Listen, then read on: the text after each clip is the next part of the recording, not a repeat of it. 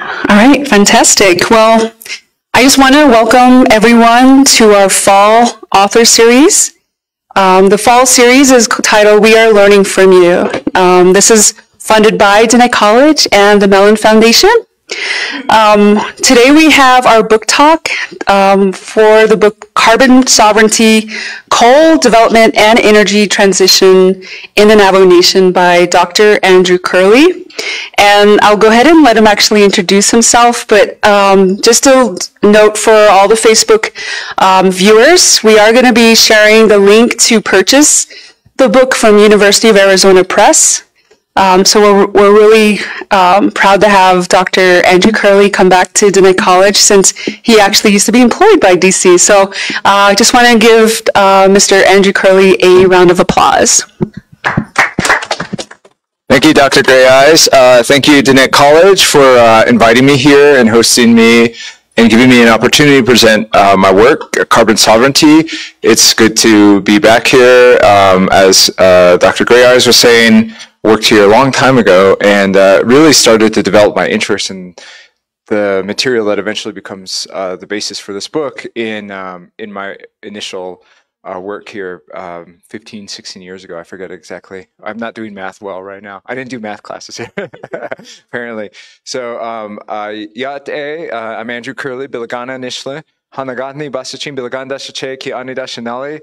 I am I'm an urban Indian. I live in Tucson. Work at the School of Geography, Development, and Environment at the University of Arizona, and my work has been about the history of coal mining and development in the Navajo Nation, particularly around the Western Agency coal fields that are now closed, but had been a big part of that economy for a while, and now I'm looking more at water rights and infrastructure and water infrastructure and thinking about how that impacts our tribal nation. So do I just ask you to move the slides when I'm ready?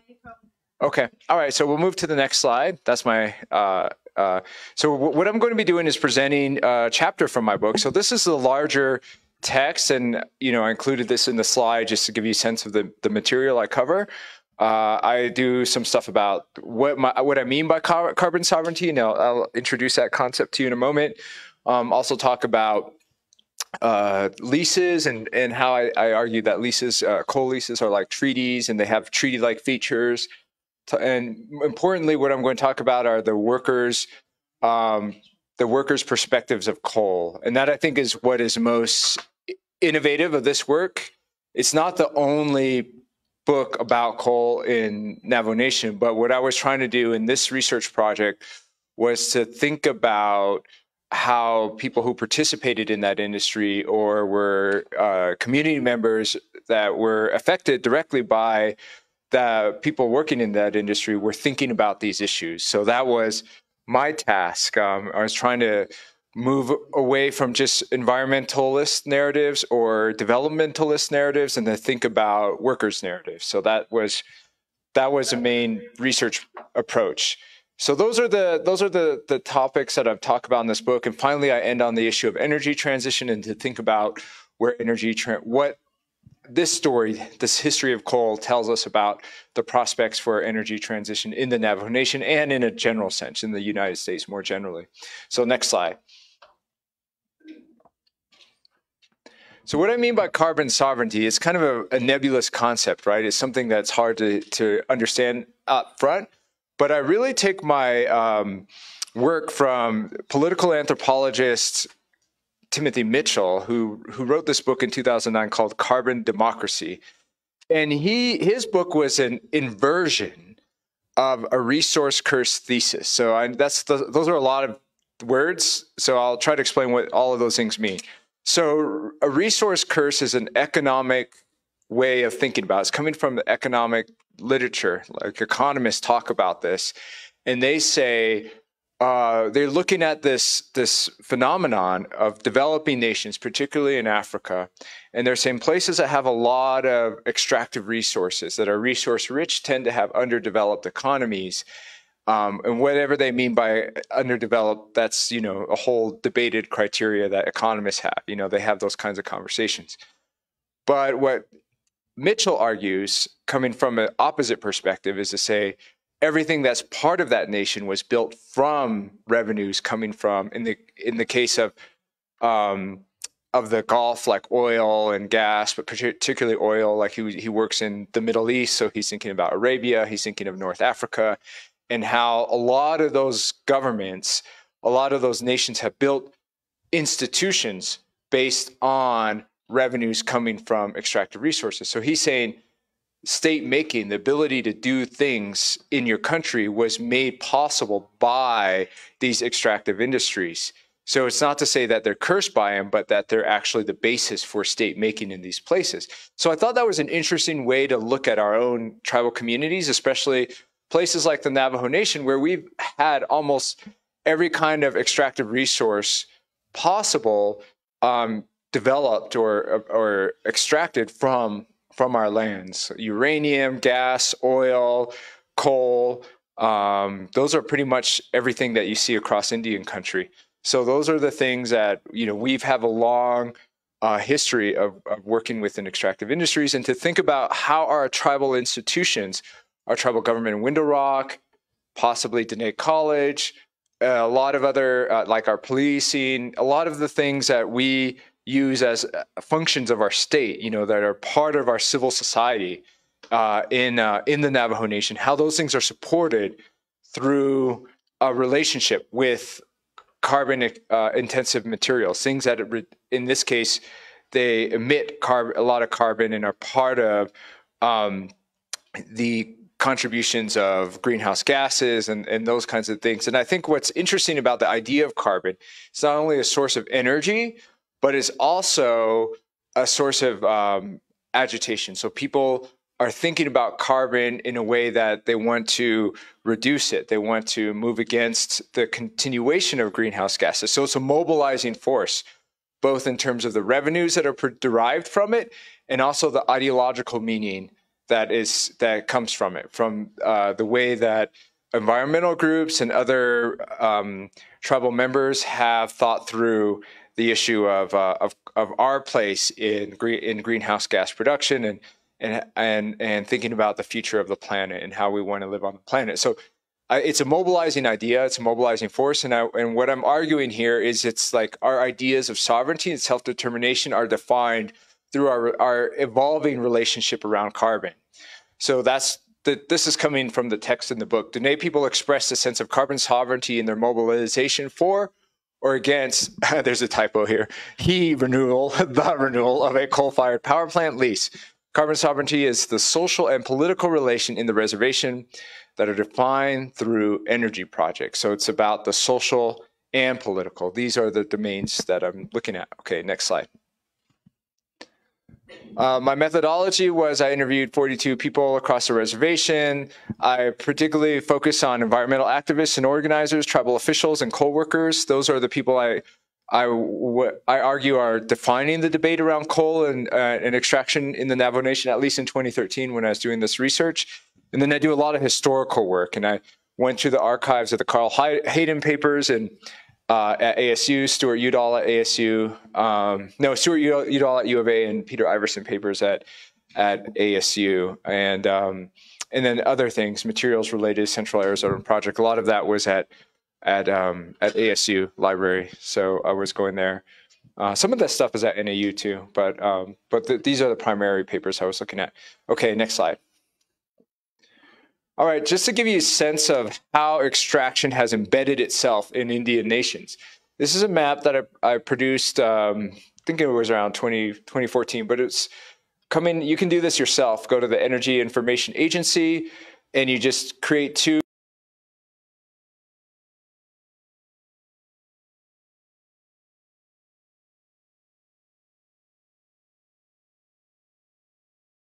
natural gas and oil fields are. So the extractive pressures beneath our surface, right? This is where a lot of the non-renewable energy sources are found beneath our reservation lands. You see there's a lot of it in the northeast corner of the Navajo Nation.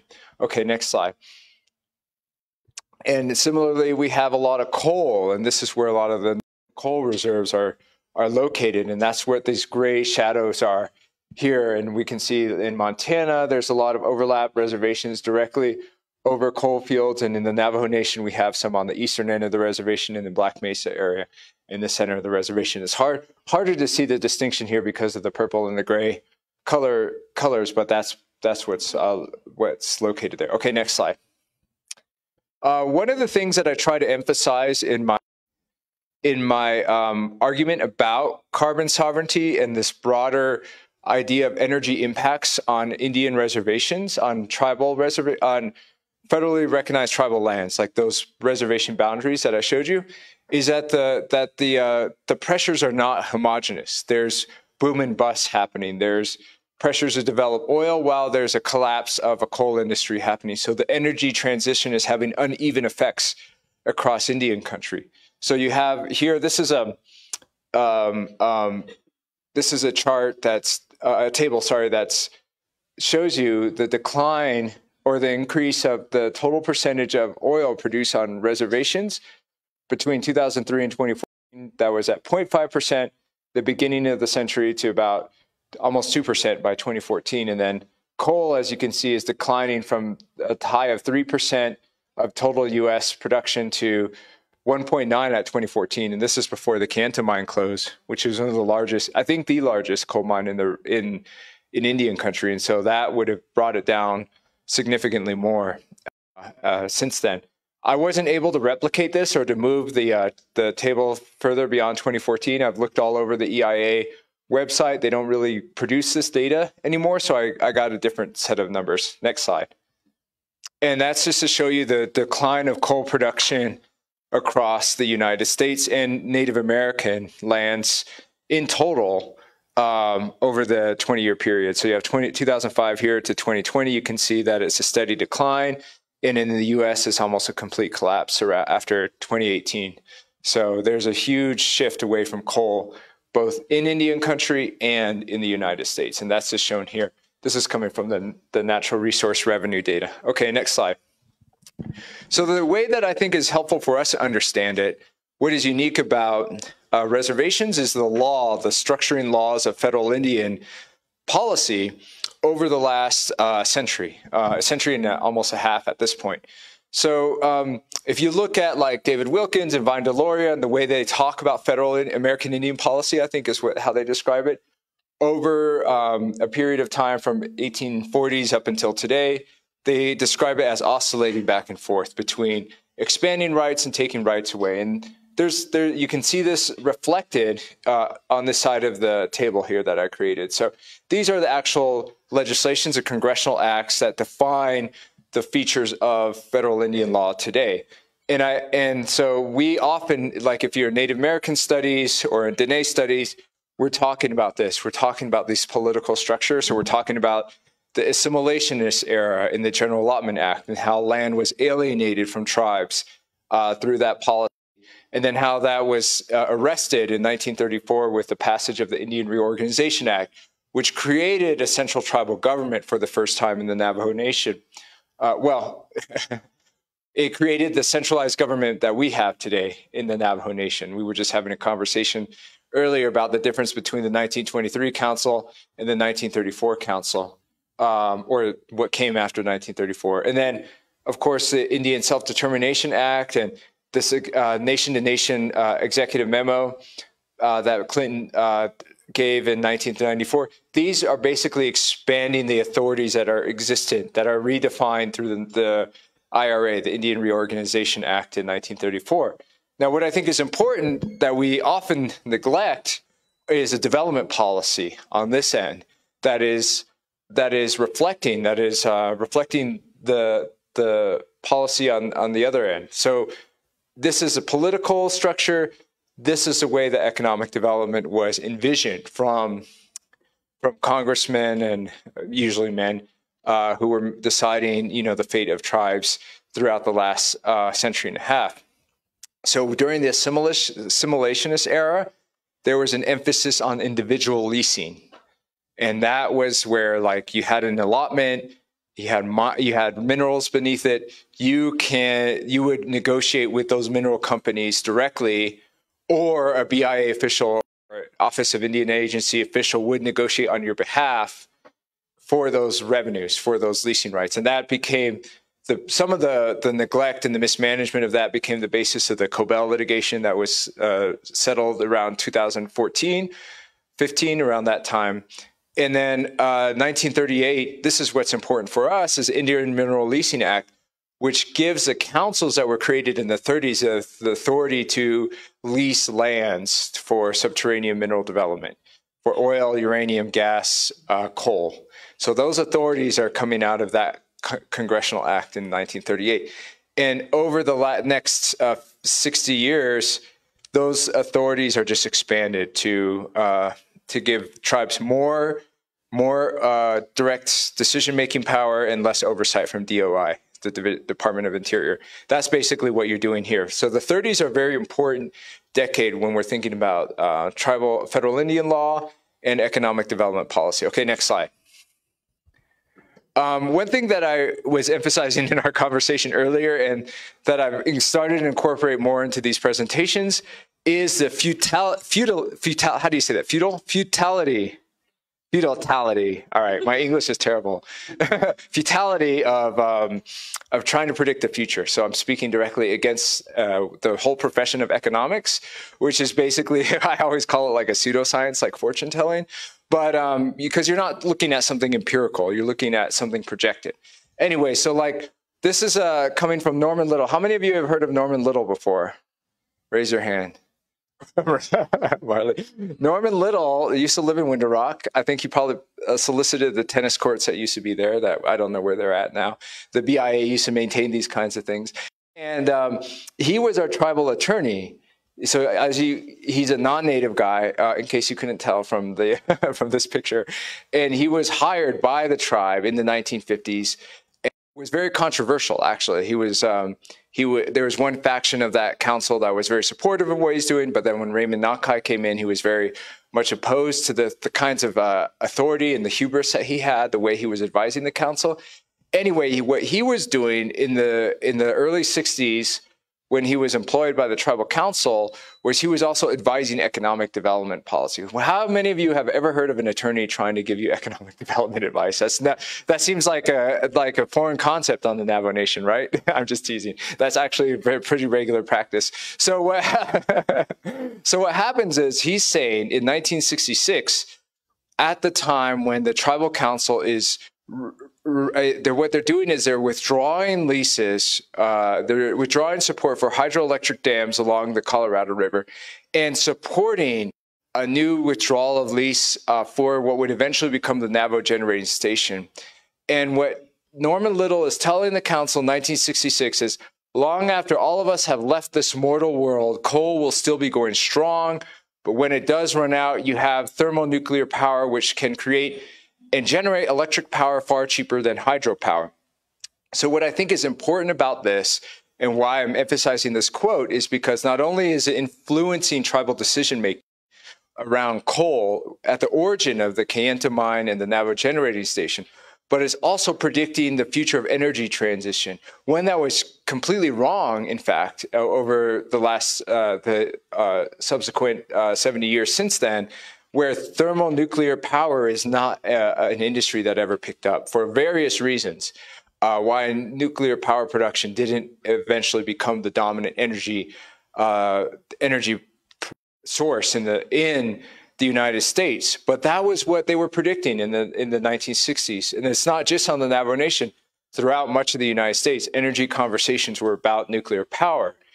And so it makes us think about how we're talking about energy transition today, how we have future projected technologies that we think will be the replacement of fossil fuel or carbon intensive types of energy production. And I think it makes us really reflect and reconsider how much we think we know is going to happen in the future. And so this whole thing is to emphasize that there was a milieu, there was a particular way of thinking about coal in the 1960s, which contributed to the establishment of the industry in the way that it eventually played out, and creates the conditions for why it collapsed the way it did in the last few years. So that's just something to think about, and that I like to include that, and that's in one of the chapters I talk more extensively about this. Okay, next slide.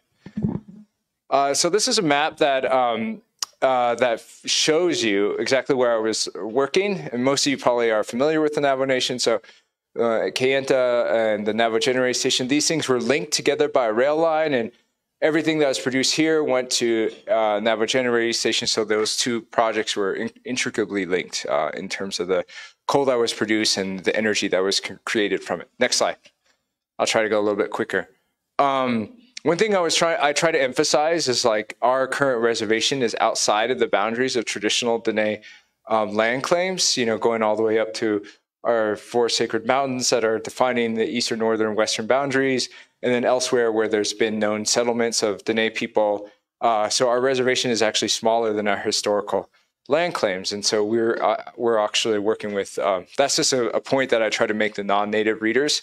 And so I included that map in there. Next slide.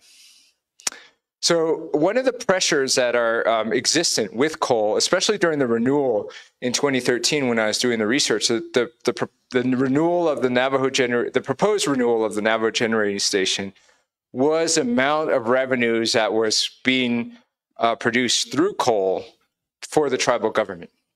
So for those of you who don't know, our tribal government has two different kinds of ways of thinking about money. There's federal revenues and non-federal revenues.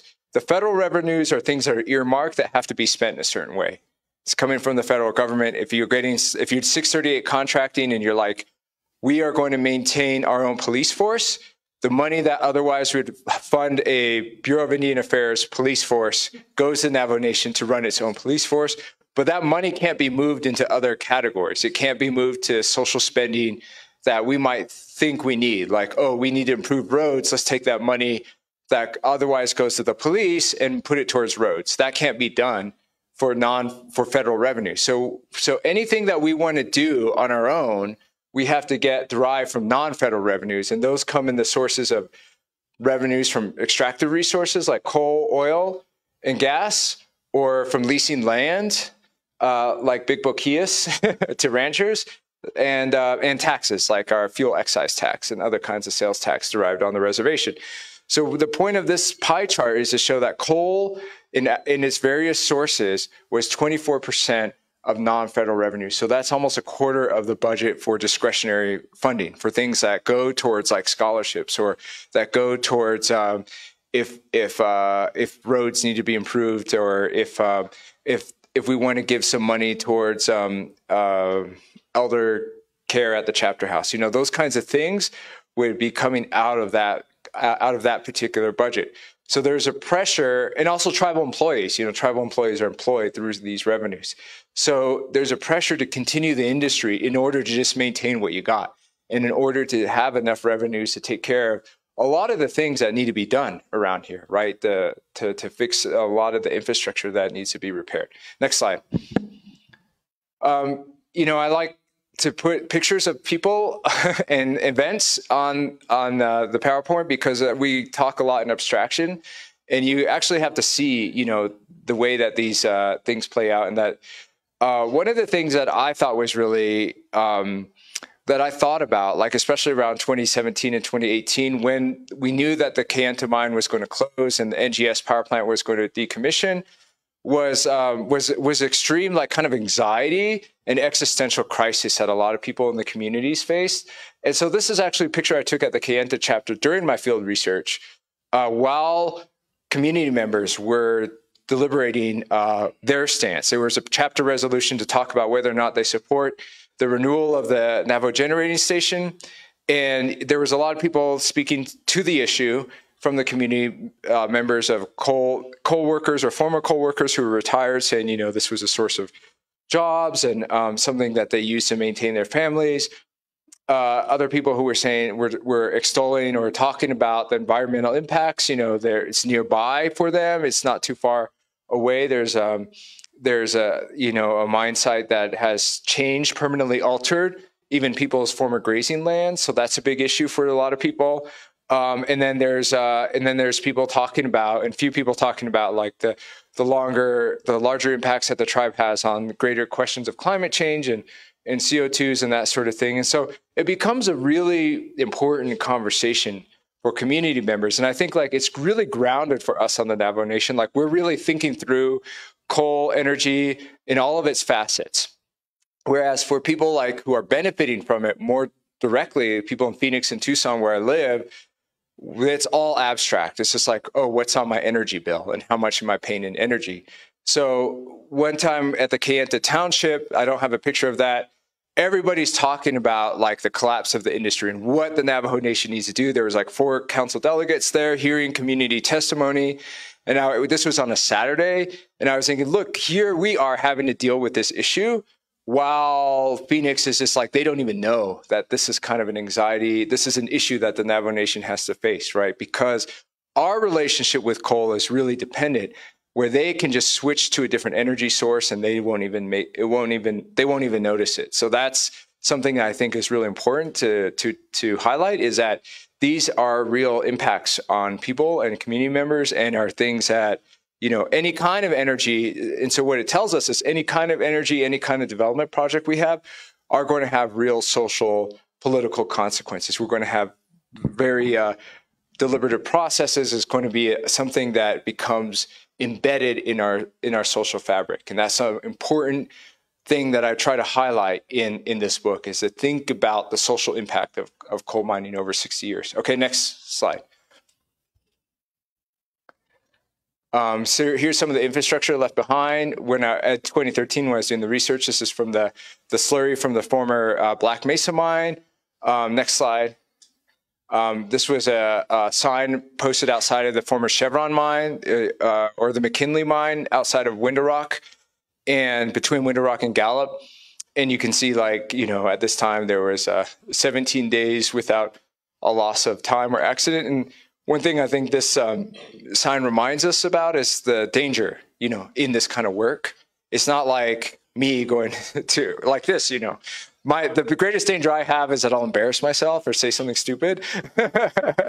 Whereas, you know, people there, you know, some people actually die working in these things. I actually look at reports, you know, from the Peabody Coal, that were people suing the coal company because somebody fell, injured themselves, permanently injured, or perhaps passed away. So this is arduous work. It's difficult. It has real like impact on family members. So there's one coworker that I interviewed who was saying how, like, even though they live in the same home, you know, that person rarely saw their family because they had the overnight shift.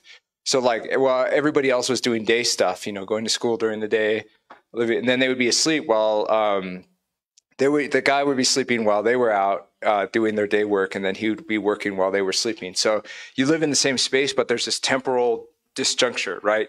Because you're not active at the same time, and that has an impact on your family. All right, next slide. So one of the things that I thought was really like encapsulated what I thought was a larger sense of work and livelihood, and just the thing that I was trying to get at in this research was one particular interview I had with a coworker who had been there for decades in the industry. And I call him David because I told them that I wasn't going to, or him, that I wasn't going to reveal his name in the research. But this is a quote that I take from an interview I had with him. And he was referring to the Navajo Nation Council at the time. So when they were thinking about the lease renewal, he was saying, like, the Navajo Nation Council doesn't support us, and here's the reasons why. And he says, already they are prejudiced because we are practicing what our great-grandmas and great-grandpas said, ego, it's going to be up to you to be something. We are not practicing what those councilmen over there are doing, just sitting around and going to bars. No, we are doing what we are told. Ego, get up in the morning and make some money. Good things will come to you. We get up early in the morning and come back, and we brought a little bit of progress. So I think this is reflective of his idea of what the industry does, how it's a community benefit, and also how it represents, or how the work is similar to a Diné value system that he grew up on. And so one thing that I think is interesting about this quote is, what is he referencing back to? And he's referencing back to his grandmas and grandpas, which were, and at that time, this This man is like 60 years old. He's like, so his grandma and grandpas would be like 40 years prior to that, maybe in the 40s to the 50s. So at a time pre-coal, more subsistence activity, more livestock, more farming, and that's where this value comes from. It's coming out of this, what we call in the social sciences, subsistence economy.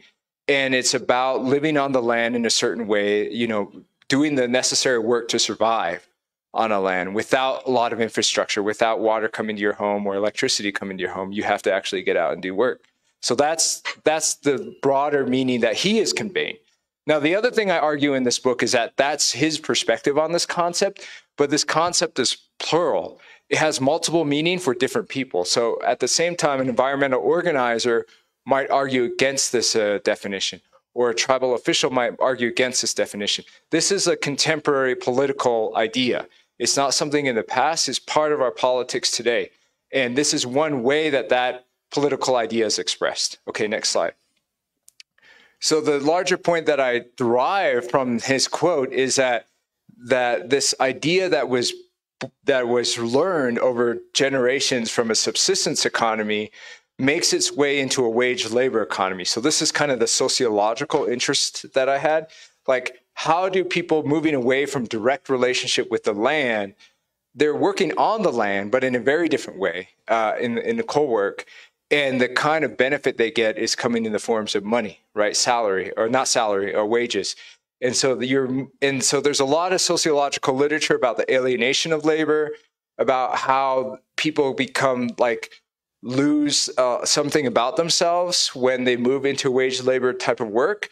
And what I think is interesting about the Navajo coal worker experience is they're able to translate some values that are coming from a subsistence lifestyle, or a pre-coal lifestyle in this case, into this wage labor economy. And so they reconfigure the values into contemporary context. And I think that's important to recognize.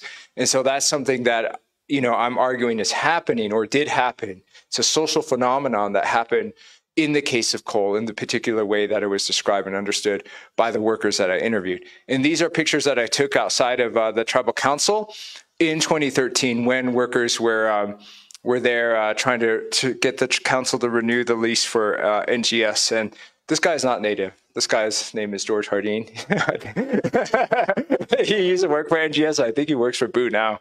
Boo, does George work for you? I don't know. We can ask. So anyway, so these are, he's kind of like really prominent in the foreground. It's always kind of annoying me. That's former Delegate Dwight Witherspoon. So he's out there hearing out all of these coal workers here. Okay, next slide.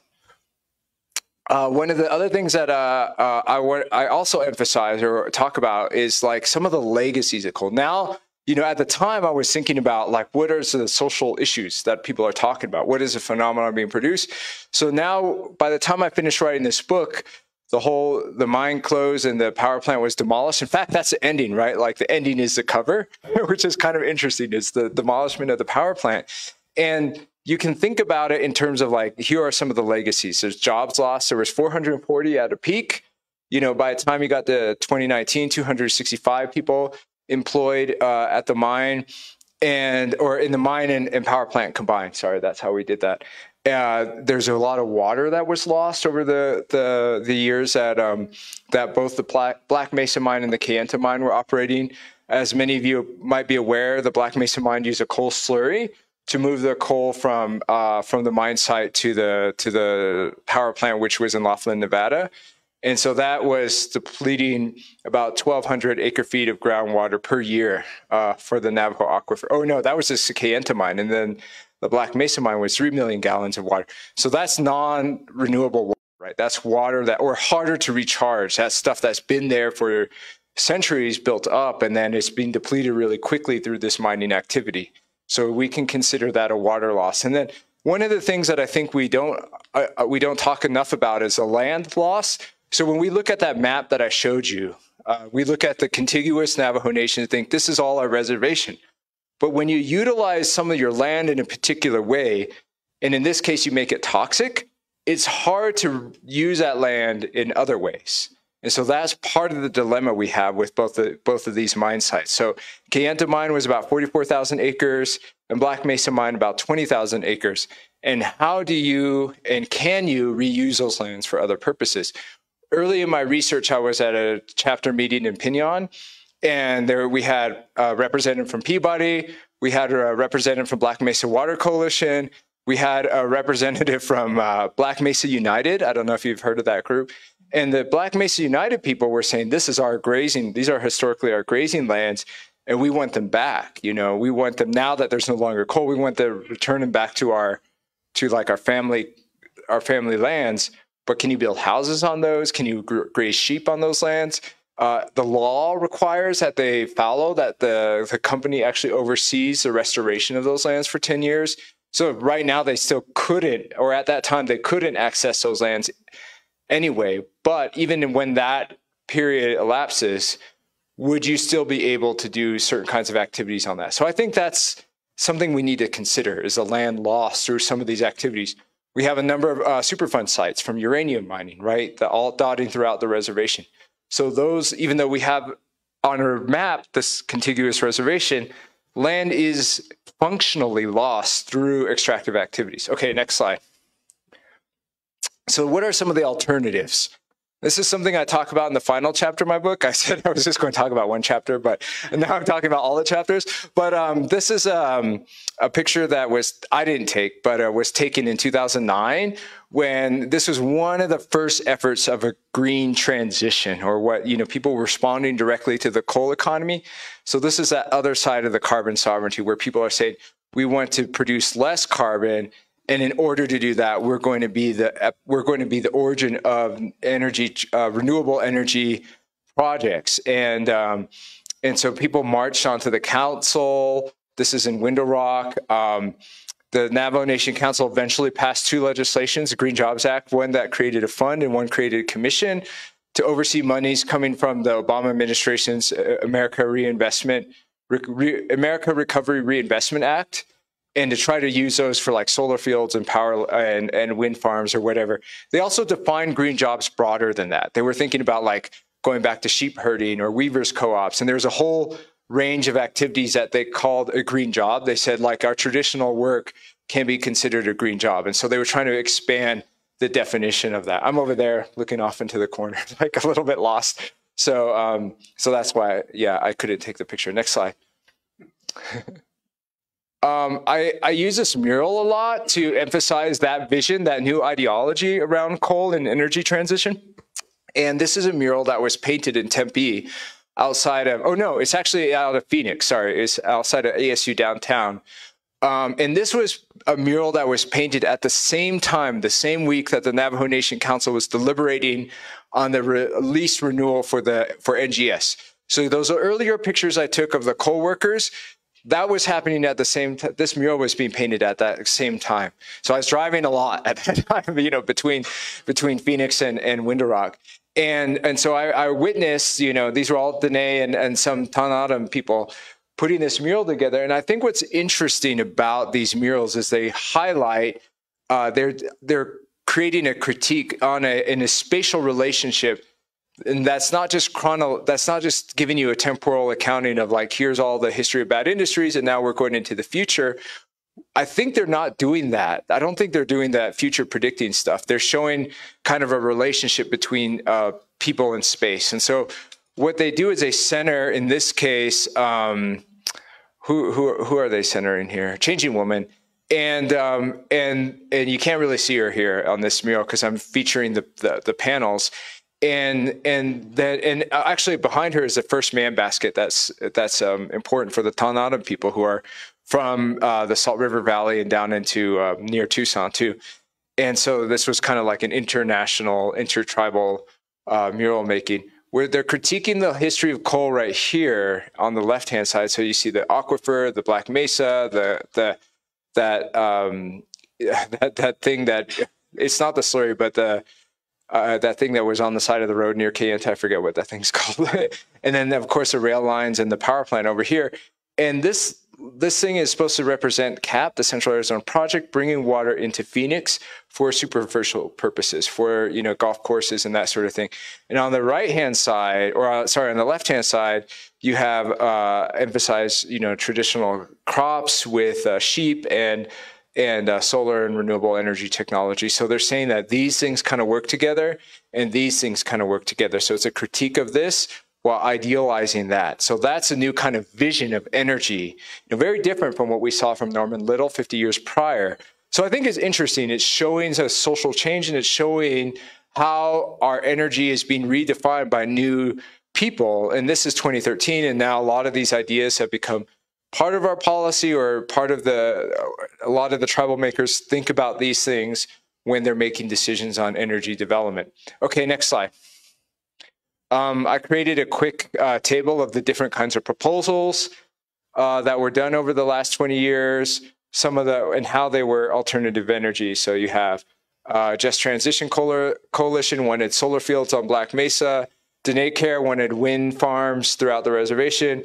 The Green Jobs Technology wanted wind, solar, and sheep herding and weavers co-op. So there's been a range of and this is 2005, 2008, 2009, and so on. There's just been a range of expanding the idea of energy and alternative energy, primarily coming from environmental groups. So you see who the actual organizers are and the organizations involved in making those proposals. Now, what I think is really interesting is how this idea of energy transition started to circulate through tribal governance, through Window Rock, especially during the Ben Shelley administration. So it's really interesting. Next slide. We'll show you what that all is.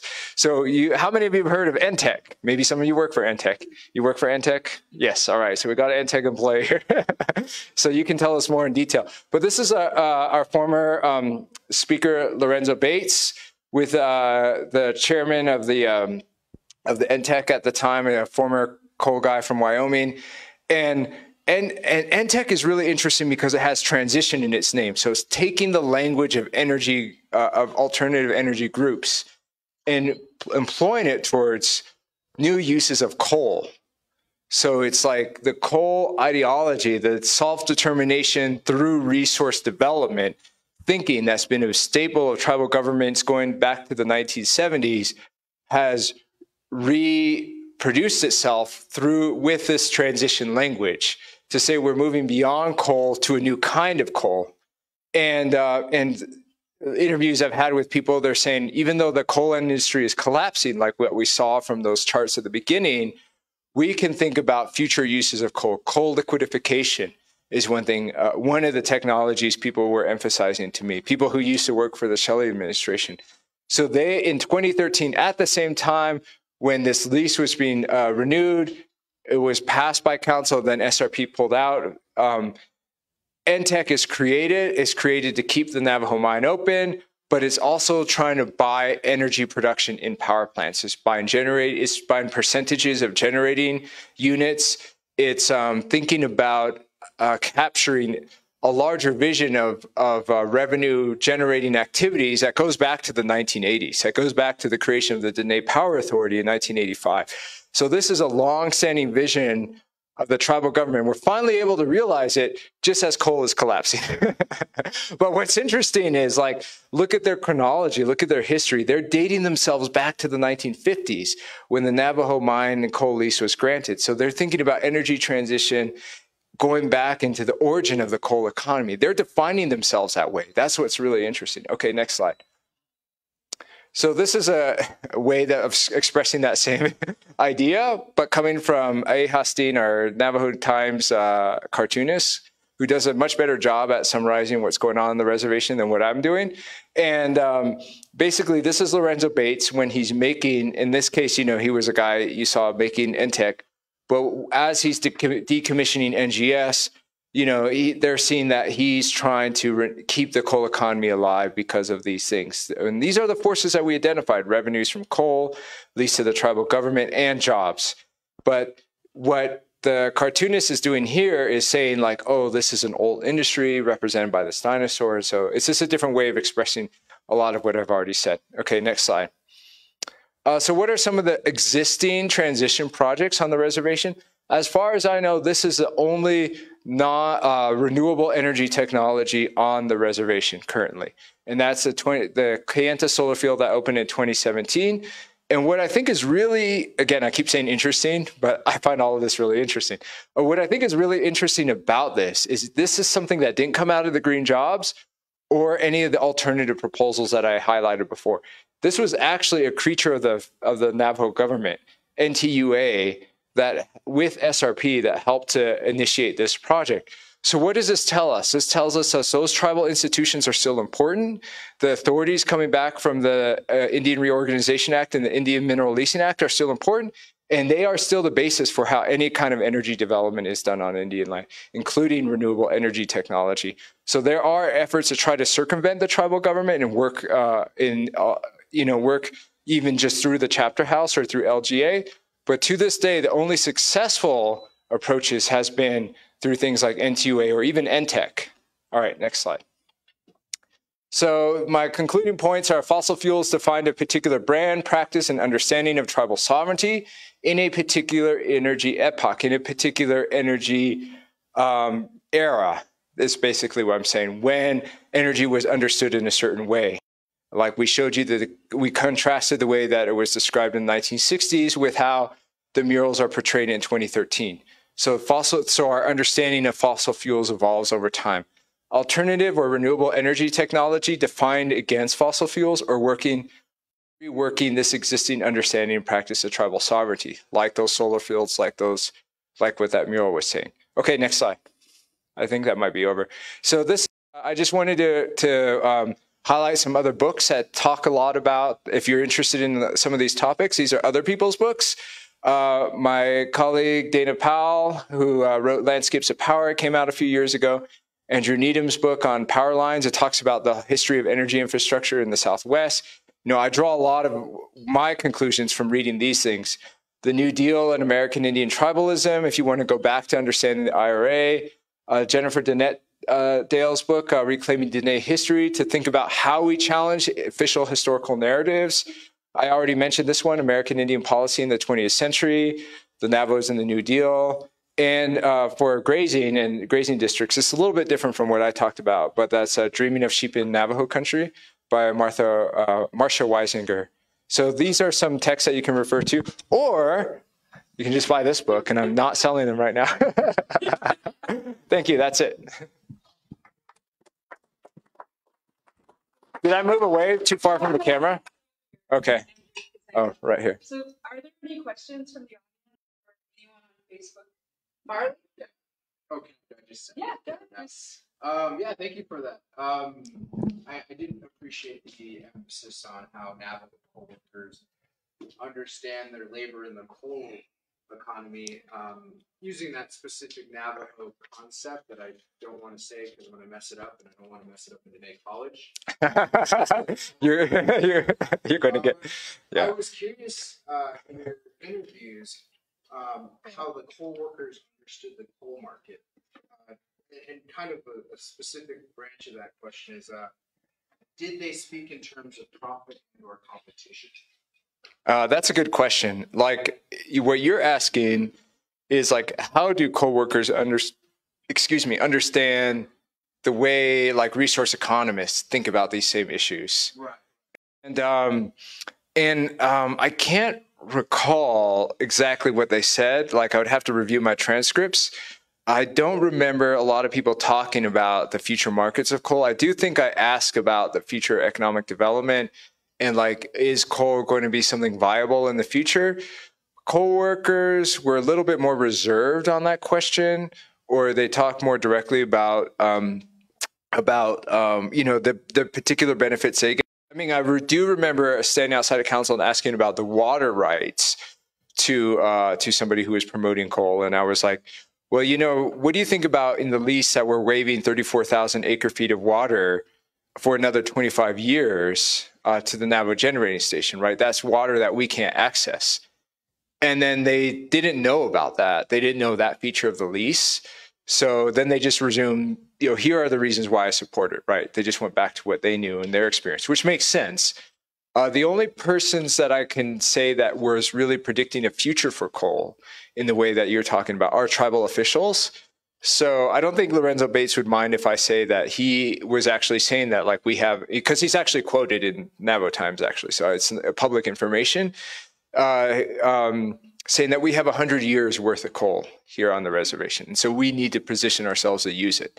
And that's in 2013. So so he's confounding these expectations, right? Despite this, we think that there will be another coal surge sometime, and we want to have the infrastructure to take advantage of it. So yeah, that's my answer. I had a follow-up question. So you said that the Navajo were able to translate the traditional values of a subsistence economy into coal. And is there something particular about coal that makes that possible? And is it true of other extraction economies? I think that's a really good question, because it actually goes to an area where I didn't do enough research. And actually, Wendy and I were talking about this a little bit earlier, about like masculinity and a gendered way of thinking about work. So I think there are certain work, I'm kind of speculating because I didn't really ask these questions, but there's a certain kind of work that's prioritized and a certain kind of work that's not prioritized, like a certain kind of labor that's valorized is a better way to put it. And so like labor that's physical in nature tends to get more acclaim. Either you're working in the coal mine, or you're working in construction, or you're working in the military, those kinds of things get a lot of praise. If you're like a bureaucrat, or if you're working like what I do, it doesn't get the same kind of value or valorization, I think. Again, this is not something coming out of my research. This is just kind of broader observations. So this would be something interesting to think about, how labor is gendered or has been gendered over time in the Navajo Nation. And it's been a particular project for the BIA or predecessor, the Office of Indian Affairs. Like, there's another book, I should have put it on the slide, by Colleen O'Neill. It's called Working the Navajo Way. And she goes back into the early coal industry, like when people just had small mines. And she makes a linkage between how people had claims for grazing lands and how then they made claims for mining spots. These were not industrial mining activities. They're just like open pit, small mines, and they were just selling the coal to the BIA, in Gallup. They're like, here, you can burn this in your stove. It wasn't a big market. It wasn't a big power plant, but they were working through coal, and it was a gendered labor. And eventually, when the BIA was like trying to encourage wage labor, they were trying to create this gendered division of labor in the Navajo Nation. They were encouraging it in policy. They were trying to get small mining operations to employ Navajo men specifically. So it wasn't open to Navajo women. It was something that then was learned over time between men and men. So like one of my interviewees, or more than one of my interviewees actually, had parents that worked in former uranium mines. There's former uranium mine sites not too far from Kayenta. So like their dads worked in the uranium mine, and then they end up working in the coal mine. So I think that's what's interesting. So like if you look at it where you're just talking about one kind of energy industry, you'll miss that there's actually like this reproduction of a gendered labor that has been learned over time. Maybe there's something that's pre-BIA about it, but then a lot of the emphasis on the male head of household is definitely coming out of BIA policy. So yeah. Sorry, I might have answered your question in a very different way. Other questions? There's a Facebook question, actually. Davina May, she's asking, and this is more of a personal question for you. It's just curious, what organizations on Navajo do you help to support personally? We have many people who suffer from the effects of resource mining and continued efforts to resolve and clean up the mines. Besides research and education, how are you involved in fixing and preventing abuse from future energy transitions? Besides being Navajo, what are your personal ties, and what made you want to pursue this type of research? There's a lot of questions. I think let's go with the last one. Yeah, I like the last. I mean, I like all the questions, but yeah. Okay, I'll go with the last one. When I was here at Diné College, 2007, 2008, that was when the tribal government was thinking about getting a power plant built on the eastern end of the reservation near Burnham, the proposed Desert Rock power plant. So one of the things that we were looking at were the like, how does like Diné fundamental law think about this? Like, how does our traditional values think about this? And then how might, in fact, we wrote a whole like response to an EIS, an environmental impact statement, about that, using like critiquing their ideas of cultural disruption.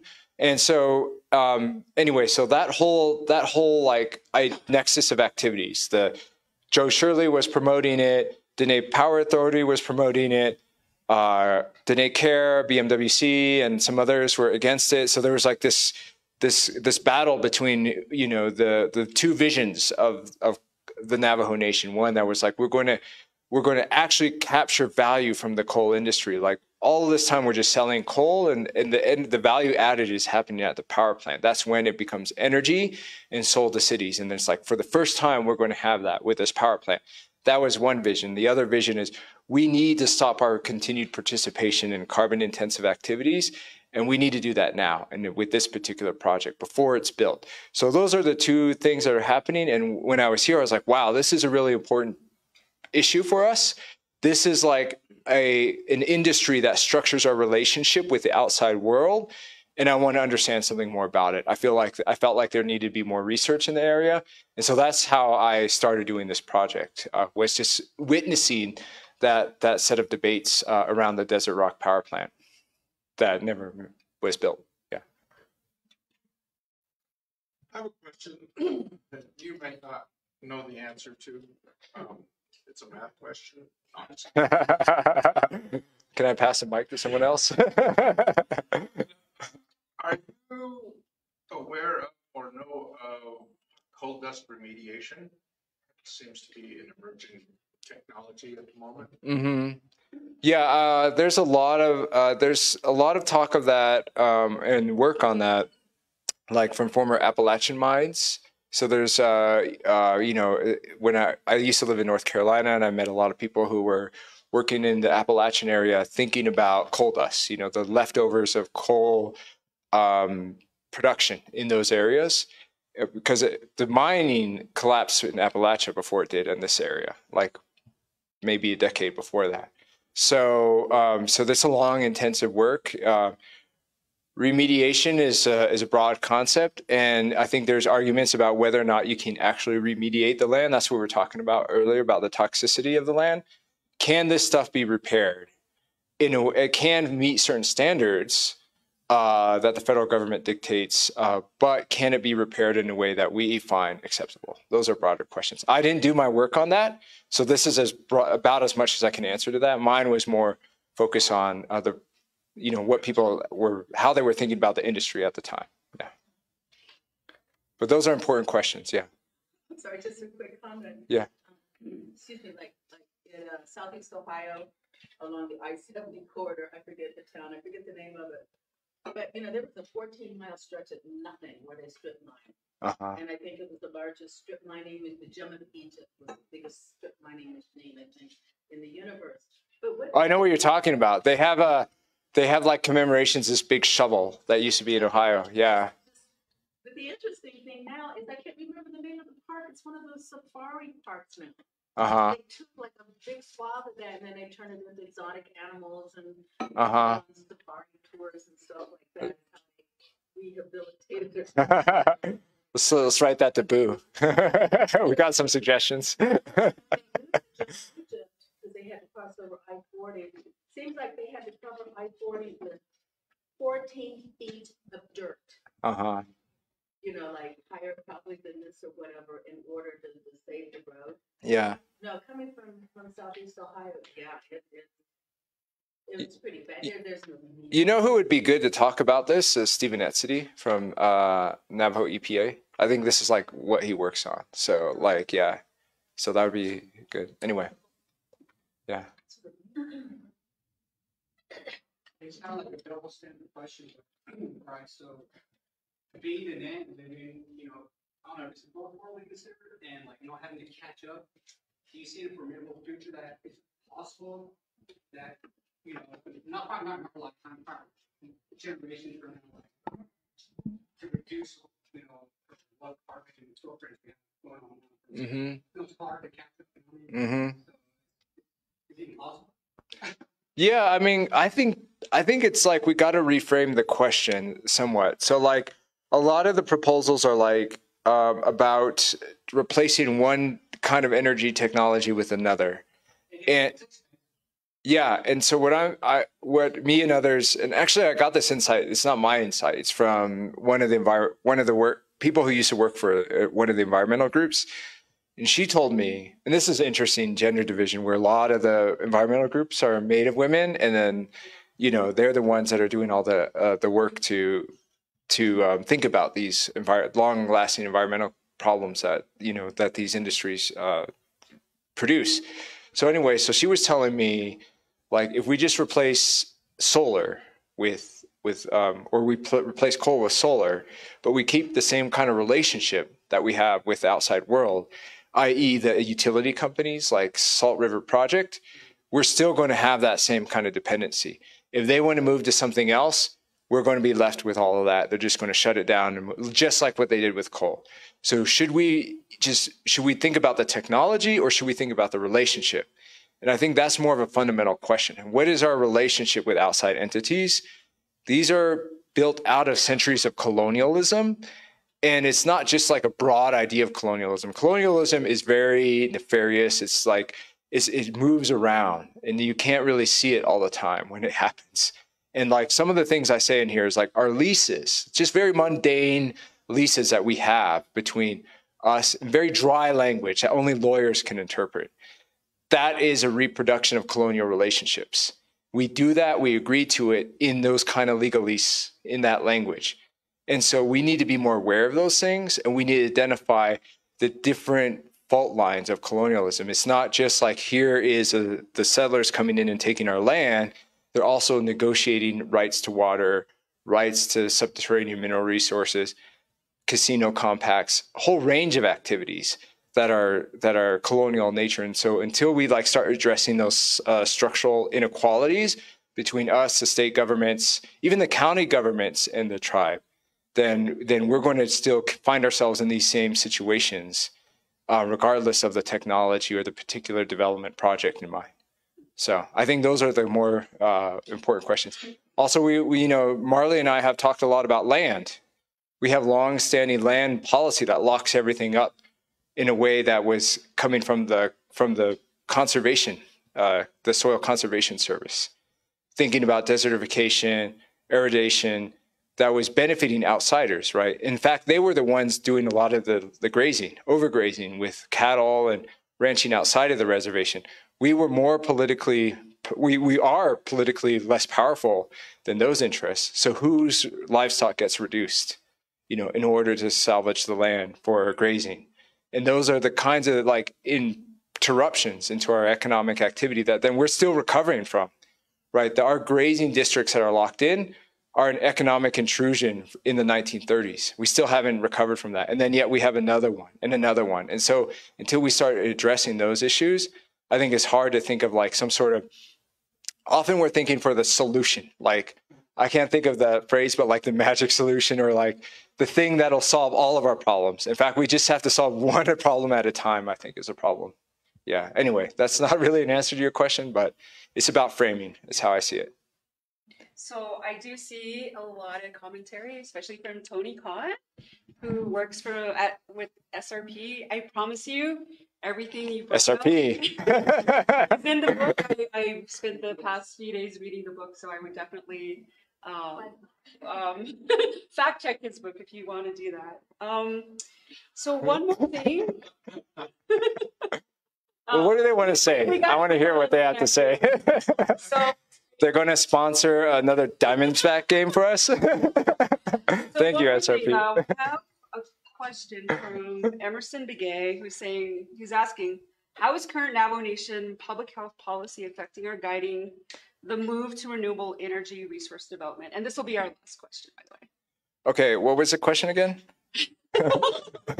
I got distracted by SRP. How is current Navajo Nation public health policy affecting or guiding the move to renewable energy resource development? That's a good question. Okay, so I don't really know the ongoing conversation about public health policy on the Navajo Nation. What I will say is that when the Navajo Council was passing the legislation, in fact, it was like a research legislation to create NTEC, the Navajo Transitional Energy Company. We had to come up with $3 million. $3 million to hire a law firm to do an audit on the assets of Navajo Mine before we buy it. This is an LA law firm. And so we needed, this was considered a due diligence study.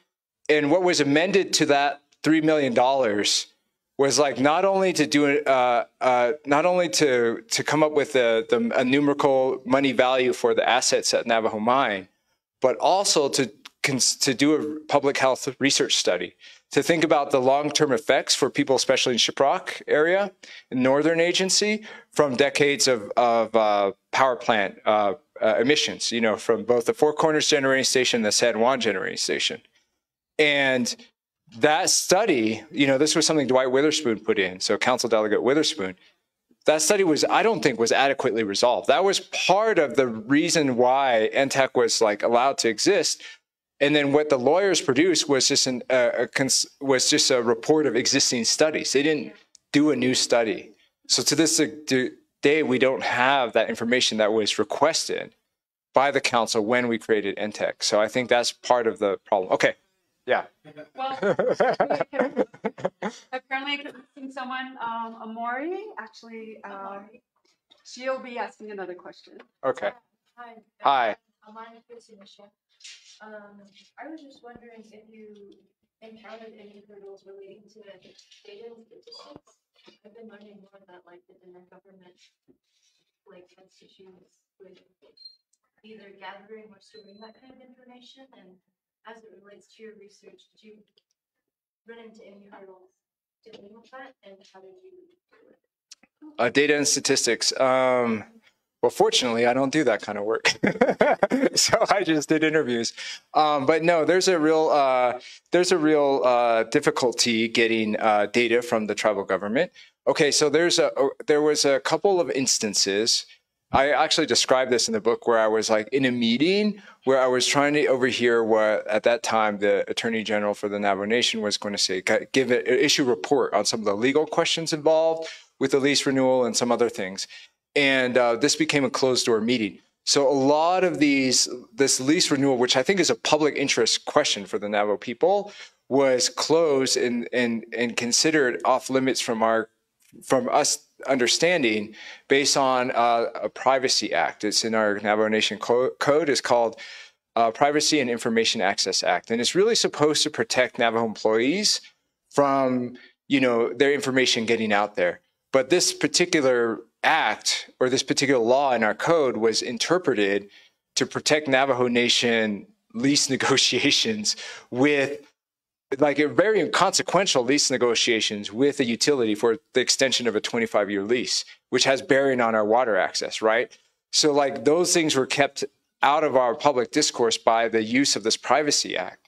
So that was one of the barriers, you know, and that's common. That's not just this instance. Our tribal government will sometimes be a public government and sometimes be a corporation. And corporations don't have any responsibility to disclose their information. A lot of that stuff was saying, a lot of the justification was saying we don't be, like for example with NTEC, we can't put that stuff out there publicly because that's secrets by BHP Billiton. We don't want to know what, if they release the asking price to us as a Navajo Nation, that's going to have bearing on their corporate whatever, you know, with other companies. What does that have to do with us? You know, why should we be concerned about the welfare of BHP Billiton? We need to know if the decisions that the tribal government is making is in the interest of the Navajo people. But the way it's interpreted is we're defending corporate secrets. And you know, to me, I think that's kind of against the reading of the Privacy Act as I understand it. But I'm not a Navajo Nation attorney. I don't work in Window Rock, so I don't know. You can get them to come here and argue why that's the case. Well, great job, Dr. Curley. So we're offering a free book, folks. If you do sign up on our sign-in sheet because I know Dr. Curley couldn't bring books because of the quick turnaround and delivery time. So I apologize. She's coming around, the Board of Regents. Jalen is coming around with a sign-in sheet. So make sure to put your mailing address on there just in case you're not a student here. We also have a survey for folks that we would like for you to complete because as we progress through these speaker series, but also through this fellowship initiative, we do want to get a lot of feedback in terms of how we can improve these sessions, but also to make it more accessible. Say that again? Oh, yeah, just check to fix it up. Okay. So I just want to also give a warm thank you to everyone who's been involved with organizing this session. First of all, I want to thank President Dr. Charles Monty Russell for being here and supporting this initiative. So great job. Thank you. Dean Carla Britton, who is the Dean for the School of Arts and Humanities, and she actually oversees this fellowship and has really been really instrumental in helping us think through speakers and the goals of this grant. I also want to give a warm thank you to Kayla Jackson. She's really been very, very wonderful in helping to organize these talks and doing a lot of the back end work, but also being our director, producer, creative designer for the podcast, which we'll go ahead and pull up the QR code. But I also want to just send a warm thank you to Provost Alyssa Landry, as well as Dr. Andrea Cristal, who's the Vice President for Research, but also to Dylan Nopa, who's connecting us on Facebook Live, and Hansel, and I think Hansel said Gretel. What were you saying? What was your last name? You were saying Hansel. What is it? He was telling me Hansel and Gretel, so I wasn't sure if that was his last name. Sorry about that. So our next book talk is on December 5th on Tuesday. We have Ezra Rocher coming, and he wrote A Nation Within, Navajo Land and Economic Development. Although he's non-Navajo, he did grow up in Kayenta, Arizona, and he is a Monument Valley High School Mustang. So give him a little shout out. But I want to thank everyone. If you want to buy Andrew's book, his book is $30 for the paperback. But please check out our podcast. We did do a podcast earlier today. It does take about a week or two to load up, but we do have Dr. Lloyd Lee from our previous talk, as well as our conversation with the leadership of Diné College. So talking about the project itself. But yeah, and thank you very much, and I hope everyone has a wonderful evening.